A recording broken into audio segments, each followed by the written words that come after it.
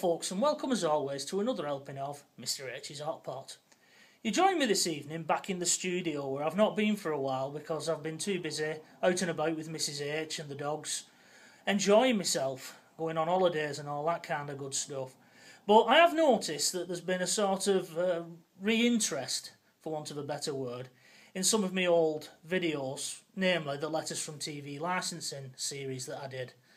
And some of you have been asking me what's the best strategy in dealing with letters from TV licensing, and you've been giving me your own ideas, such as writing on the envelope deceased, or mailing it back to them stating that the building no longer exists, and saying would that work. Well, you can try those ideas if you want, but basically what you're trying to do, you're trying to reinvent the wheel. By far the best strategy is to do nothing.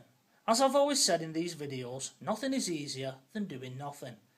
And both myself and others out there are living proof that it is by far the best strategy when dealing with TV licensing. Because the minute you respond to one of their letters, even if it's just to write deceased or, give them a bit of abuse if that's what you want to do, you're responding, and that's what they want. That's what those letters are designed for. They're full of rubbish and half-truths, let's face it. What they want you to do is panic and get in touch with them. And then they've got a foothold and they can start an investigation into you good and proper. Now, you've got to remember that even if it's named, it's not you they're after. It's just someone at that address, because each address, potentially in the UK, is worth £147 to them. So they're going to try it on. So remember guys, the best thing to do is nothing.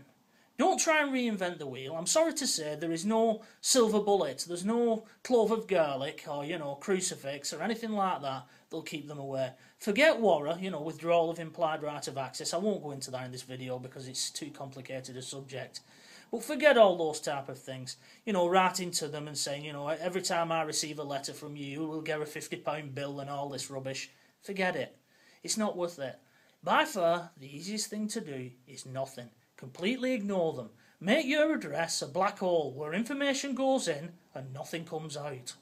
Because it keeps them in the dark, as the old saying goes, keep them in the dark and feed them shit, Well, that's it. It's just a quick little video, really. I've been getting a number of responses, and it's always nice to hear from people.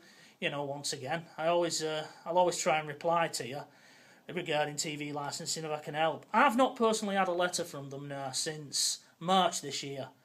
I think that bit of luck's going to come to an end at some point. Usually, from what I've seen on the TV licence forums and that, it's usually about 6 months, and then they decide they'll feel your collar again.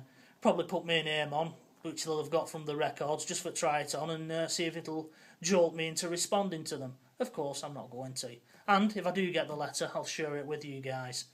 But I'm living proof, and there's people who've been on this legally unlicensed for many years, longer than me. It's about 3 years now, 3 to 4 years I've been unlicensed.